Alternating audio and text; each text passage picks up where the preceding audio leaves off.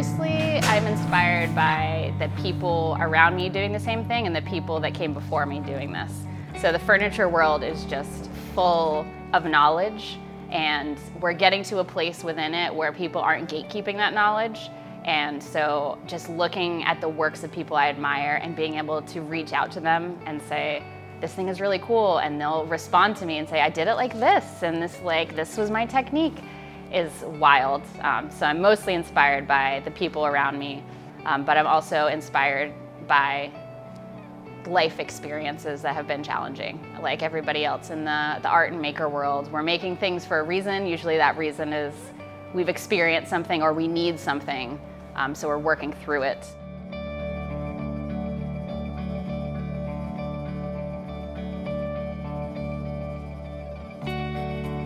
I'm inspired by my life. I'm inspired by people who are making beautiful objects. I'm inspired by the wood itself.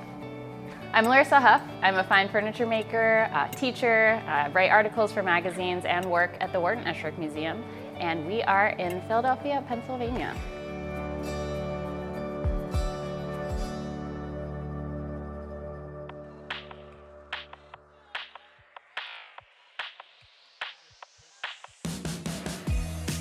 I moved to Philadelphia, I don't know, 12 years ago now.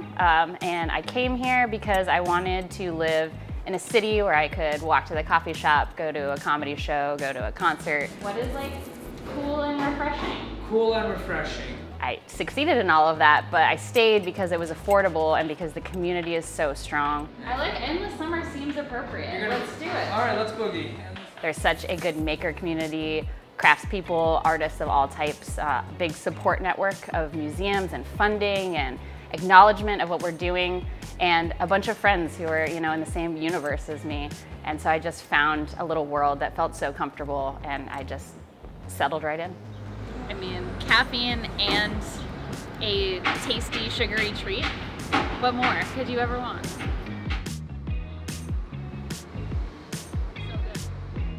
I went to college for teaching. In 4th grade, I fell in love with math. I wasn't very good at it. I have to study it and practice it. It doesn't come naturally to me, but I really loved it. So I decided I wanted to teach math when I was in the 4th grade. And then I went to college for it. That's gonna happen like a lot. The fact that I fell in love with a subject that didn't come naturally to me and took practice and learning made me want to help the people around me learn the same way that I did when they were getting frustrated. So I went to college in an effort to basically, my grand plan was to reform the way that we teach math so that we could teach it in an applied sense for students who don't necessarily just pick it up super easily. And now I like to think I do that with woodworking. So that's the goal, is to make woodworking accessible and apply this knowledge to something tangible.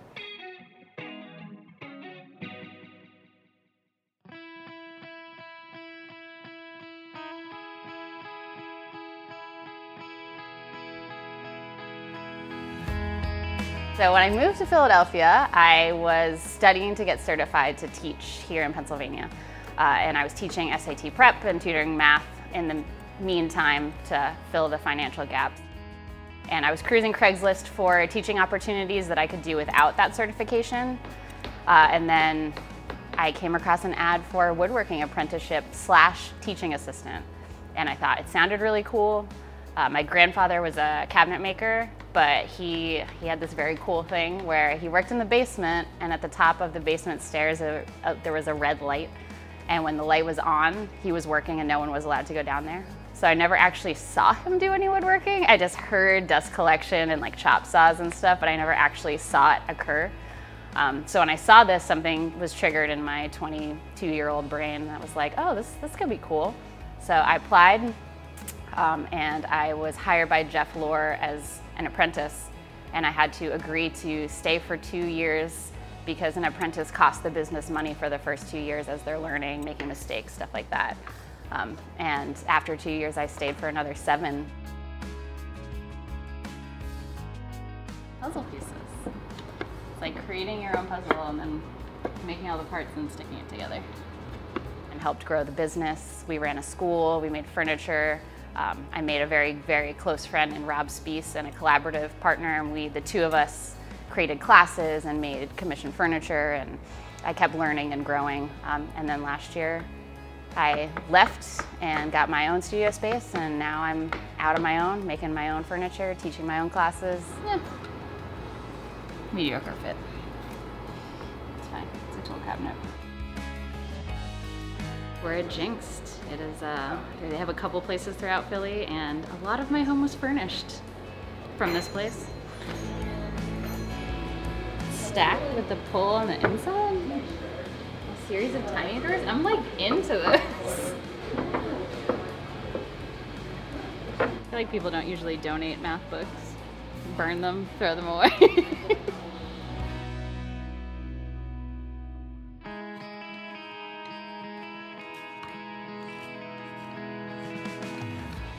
I wish I knew the answer. I wish I knew why that ad for some reason sounded great to me. It must be something in my subconscious that I was like, Grandpa did this, he made cool stuff, what if I made cool stuff? But I had never touched a tool. I had never used a machine. I had maybe sanded a couple things, but I used I used the step stools my grandpa made. We had cabinets in our house that he made, so I knew that this universe existed, but I had never tried it. So something about this ad, I thought it was cool. I went out there, I saw what Jeff was building, I saw his farm and this like majestic space where this really romantic, like what you picture woodworkers doing, that's what's happening out there. There's like horses in the pasture and this old workbench, and it just, everything has this patina, and it's just all the romantic elements that you expect. And I was like, whoa, I didn't know this existed. And it changed everything.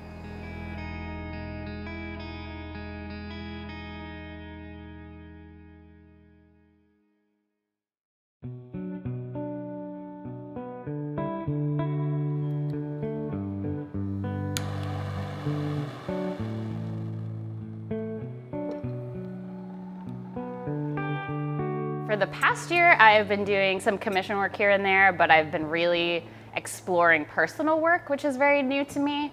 At my previous job, we would make furniture and go to craft shows and try to sell it. Obviously, we have to make a living. And we would teach classes for the same reason. We wanted to teach people. It was great meeting people. We also had to, support our families.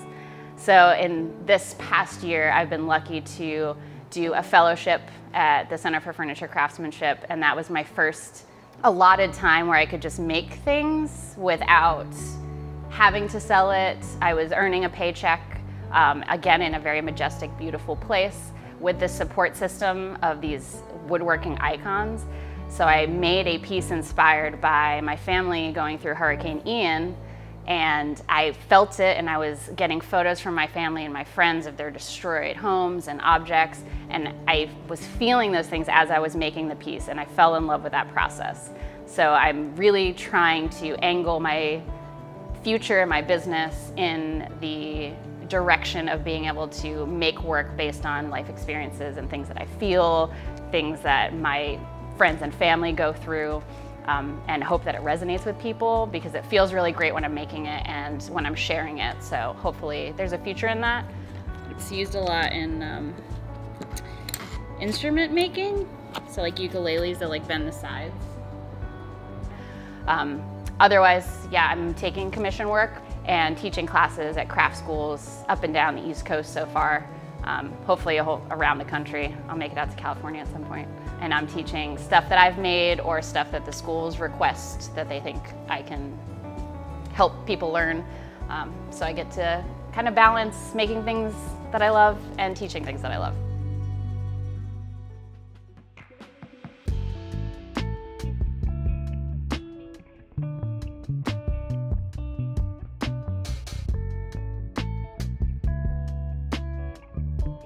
Welcome to my row home here in Philadelphia, where me and my husband live. This one was way more recent. I made this just like 3 or 4 years ago. It was my first attempt at making timbre doors, which I've obviously done a bunch since then, but this one's got a cool S-curve to it. The whole desk is curved, and there's a little pencil tray in here inspired by Wharton Escherick. Lucky that I own this one.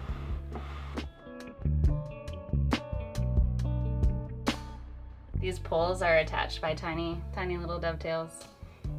So I hand shaped the pole and then added the little dovetail and set it in the drawer front. And then on top of it, a bunch of weird boxes I've made. This is a crowd pleaser. That's also a box.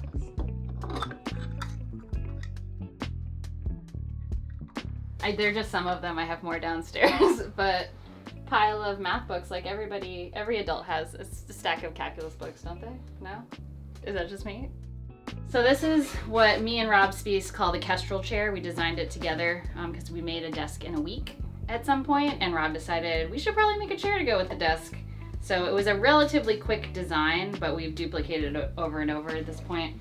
And it has this cool mitered back, so we didn't have to bend it, and hand-shaped all the components. And there's obvious connections between this design and the Windsor chair that I learned from Joe Graham. I took a lot of those skills and applied it into this guy.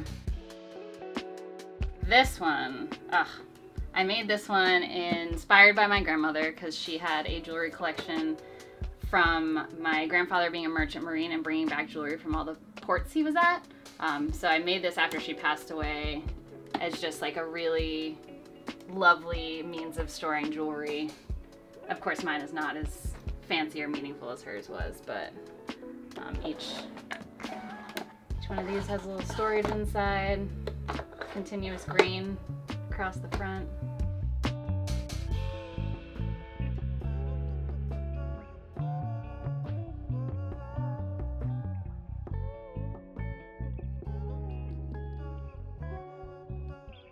My favorite project is probably the one I just finished, which was the hurricane cabinet. It's a wall hanging cabinet. It's long and narrow. It's intended to be hung 7 feet up on the wall so that if there are floodwaters, your nostalgic items stored in it will not get wet, is the idea.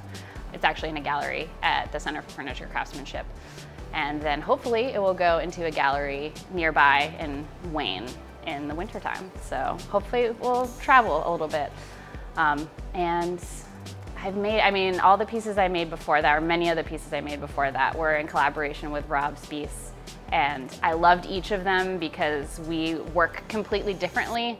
So we were really good collaborative partners. I am really interested in small, tiny details, making mechanisms work, making pulls that are hyper thought out and really comfortable to use. And Rob was really good about getting carcasses together, like getting an actual object to stand, and then I would come in and do the fine details. So we made this chest of drawers that had this elaborate book match veneer across the front that I really loved, and that, lucky for us, was purchased and now lives in someone's home, which is what we can all hope for. I don't know, little parts of every piece I love. I don't know that I have a favorite.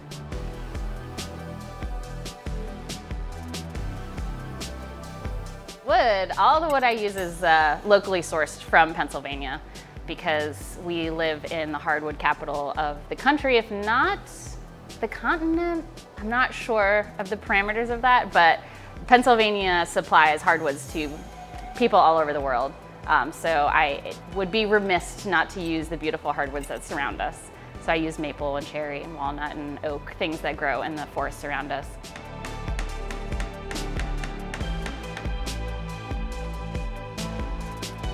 The support network that has allowed me to get here is extensive, but my family has always been cheerleaders for me. When I decided to not be a math teacher and become a woodworker, there was nobody that was like, you think that's a good idea? Everybody was fully on board, even though I decided to pick up and move 1,200 miles away. My shopmates now, Eric and Amanda, are constantly telling me that I'm doing a great job and motivating me, and they're always there if I have, like, does this seem like a weird thing to do? And they're like, yes, it does, or no, it doesn't. So it's great to have that. Jeffry Lohr taught me everything about how to use tools and how to make furniture out of wood. So I owe lots of where I am to him. And Rob Spies taught me to be adventurous in my designing and take risks and try new things. And then my husband is also an artist. So thankfully, he understands that I have to pick up and leave for 2 months and go do a fellowship. and he's, you know, backing me constantly. He'll sit on the couch and talk wood ideas even though he has no idea about woodworking at all. I will be like, what do you think about sliding dovetails here? And he's like, yeah, sure, of course, sliding dovetails. Yeah, the women in woodworking community has been huge. They've mostly internet friends because we do live in 2023, but the ones that I've met in real life and on the internet are constantly helping me, encouraging me, showing me opportunities to do stuff, showing me paths that I didn't know existed. I don't know, support all over the place. It's all over the place.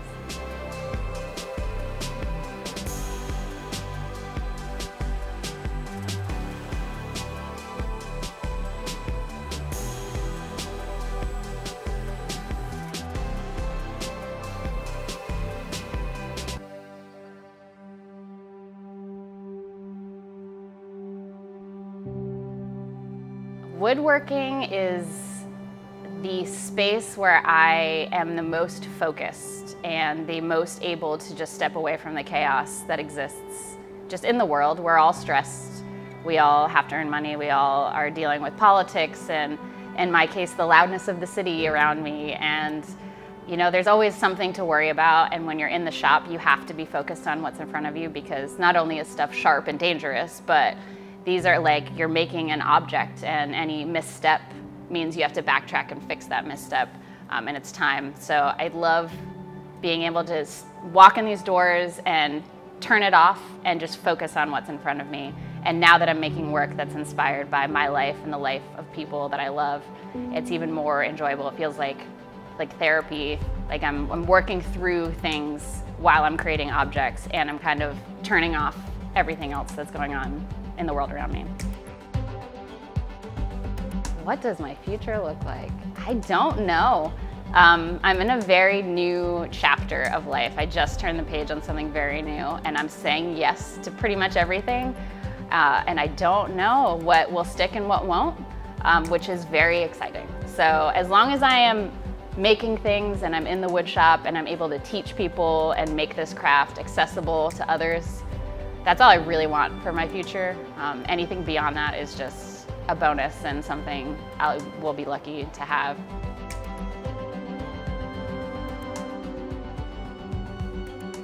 I didn't know what fulfillment felt like before woodworking. I mean, I was young, but I didn't understand the joy of starting with a rough material and finishing with an object that I had to problem solve my way through and create from nothing. And it is satisfying in a way that I can't quite express. It's humbling, it's comforting, it's exciting.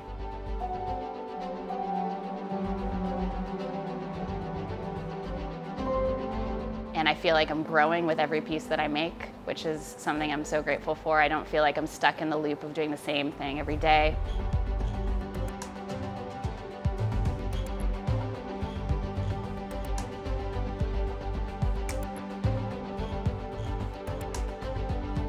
So the fulfillment, I imagine, will keep going indefinitely, as long as I'm willing to try new things and meet new people and go to new places. And I hope that I can do all of those things.